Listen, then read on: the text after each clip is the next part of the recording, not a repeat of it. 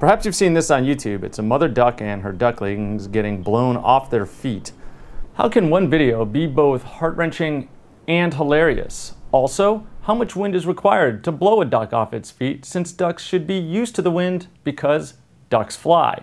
To find out, we asked Nick Zimmerman, Associate Professor of Animal and Avian Sciences at the University of Maryland. I have no idea what wind speed would cause them to be blown off their feet like that, but I know why they were blown off. First off, the baby ducks cannot fly, and secondly, the wind was coming through that opening between the buildings in two different directions. First, it was blowing really hard one way, then it went back the other way, so they were thrown off balance by the wind.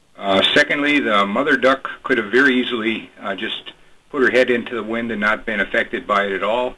However, her baby ducklings, who cannot fly, they don't have the wing feathers yet, could not fly, and she knew that, and she had that maternal instinct to stay with the baby ducklings. So they were being blown away, and then she got caught in it because she was not facing into the wind.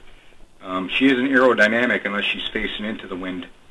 So she caught the wind underneath of her feathers, and it just blew her around, just like it did the ducklings, maybe more so because she had the feathers. So, you know, this sort of thing just happens once in a while. No real harm done to the ducks. For Discovery News, I'm James Williams, and that's Ducks Blown Off Their Feet by the Wind Explained.